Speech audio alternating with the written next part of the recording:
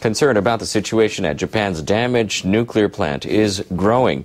Government officials say 300 tons of radioactive groundwater could be seeping into the Pacific Ocean every day. Plant operator Tokyo Electric Power Company, or TEPCO, is about to make another attempt to contain the leak.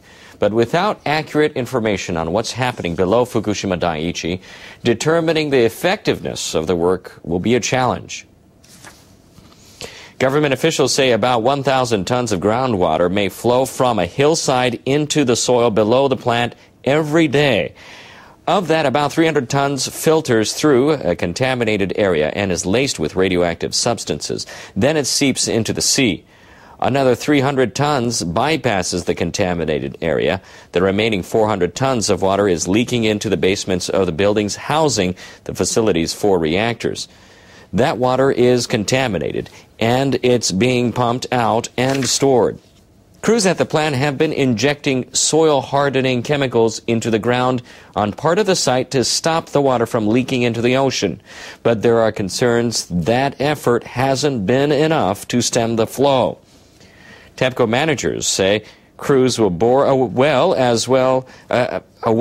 as an interim measure, that is, and then pump out some of the water starting Friday. They're also planning to sink about 30 5-meter-long pipes into the ground. Workers will use the pipes to pump out groundwater starting next week. They hope to drain 100 tons per day. Long term, they're considering freezing the soil beneath the buildings. Crews would bury pipes and inside them circulate coolant kept at minus 40 degrees Celsius. The frozen soil would act as a dam to prevent groundwater from reaching the contaminated area. But it could take 1 to 2 years to complete the project, and maintaining the cooling operations would be extremely costly.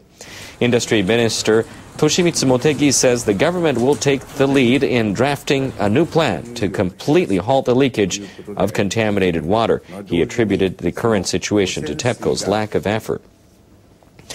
A Japanese scientist is questioning the way the government officials have handled the nuclear crisis. Professor Takashi Ishimaru has been studying the impact of radiation on the ocean since the accident nearly 2.5 years ago. He says officials should have got involved with the groundwater problem much sooner. The government should not have left TEPCO to investigate the problem on its own, waiting until now to get involved. They should have taken the lead in finding the solution and clarifying what needs to be done. Professor Ishimaru also says government officials must pay more attention to the impact of radiation on marine life. Levels of radioactive cesium have come down in a lot of fish, but we still sometimes see the same high levels as before. We need to find out exactly why. Otherwise, we won't be able to ease the concerns of people in this country. Ishimaru says government officials are not giving enough information to scientists in Japan or other countries. He says they must be more proactive or lose international trust. Officials appointed by the Fukushima government have made an emergency visit to the damaged nuclear plant. They're investigating whether the operator of Fukushima Daiichi is doing enough to stop leaks of contaminated water, and they're unimpressed by what they found. 22 officials inspected areas of the compound where contaminated groundwater has been leaking into the sea. They assessed an underground tunnel that's believed to be filled with highly radioactive wastewater. They also monitored work that's been done to reinforce embankments between the number 2 reactor and the sea. Crews constructed barriers to prevent the water from reaching the ocean. Several officials voiced frustration at the way TEPCO has been handling problems. They said the utility has been reacting to issues as they rise rather than taking preventive measures. Fishermen will never have peace of mind until we know for sure that the contaminated water has been contained. Plant Chief Akira Ono promised to implement whatever steps are possible. He said he would try to see the situation from the perspective of the public. TEPCO admitted for the first time last month that contaminated groundwater is leaking into the sea. The vice governor of Fukushima Prefecture has asked the government to take the lead in handling the matter and stop the leakage. Masao Uchibori told an official from the Nuclear Regulation Authority that some of TEPCO's measures have increased the risk of further leaks. The official said speed is the key to deal with the problem. The vice governor said the utility needs to do more.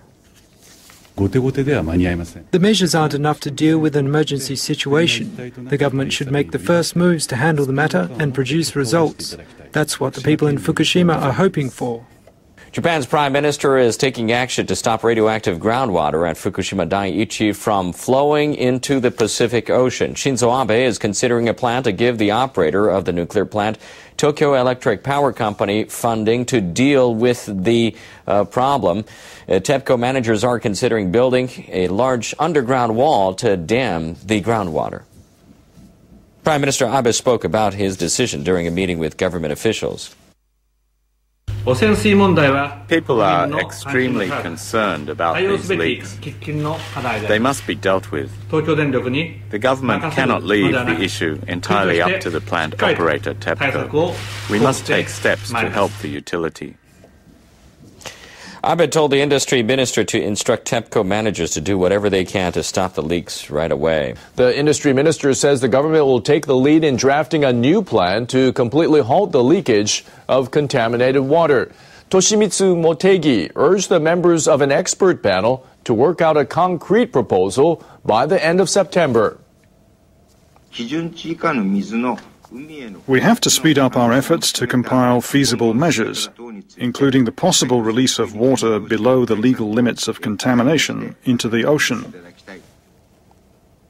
Motegi called for a study on how to pump out groundwater from the mountainside of the reactor buildings and other sites. He also suggested creating underground walls to stop the water from reaching the ocean. In May, TEPCO officials announced a similar plan to release groundwater into the sea before it gets into the plant's compounds. Fishermen are against the idea. They say it's hard to tell groundwater and contaminated water apart. Crews trying to control Japan's damaged nuclear plant are struggling to stop more radioactive water from seeping into the sea. Managers with the operator of Fukushima Daiichi are putting a new plan in place in their effort to contain the water on site. Tokyo Electric Power Company workers have already constructed underground walls to try to prevent leaks.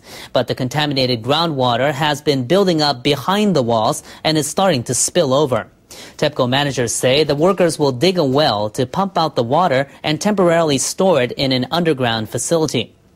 They'd planned to start the job at the end of August, but officials with the Nuclear Regulation Authority urged them to begin as soon as possible.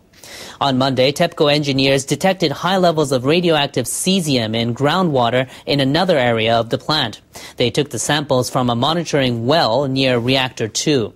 Highly radioactive water has been accumulating in the reactor building's basement.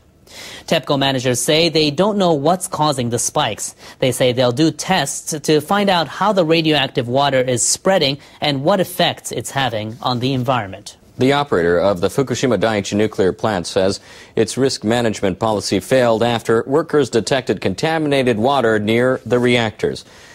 The admission comes days after the utility recognized that groundwater contained high levels of radioactive particles had seeped into the ocean.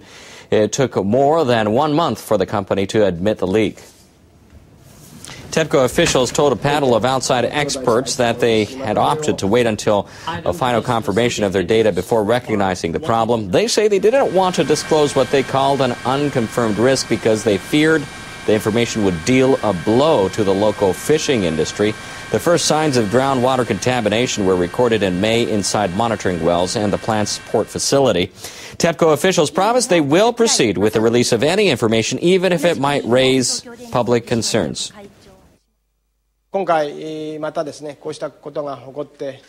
We deeply apologize for the shortcomings of management regarding our delayed admission over the leakage of contaminated water. We still need to work hard to develop our ability to communicate with the public. The head of the expert panel, a former chairman of the U.S. Nuclear Regulatory Commission, has expressed disappointment. This lack of an effective communication program diminishes the hard work that a lot of people have been doing for TEPCO. The president of TEPCO and the vice president in charge of nuclear power have agreed to a 10% reduction of their salary for a period of 1 month.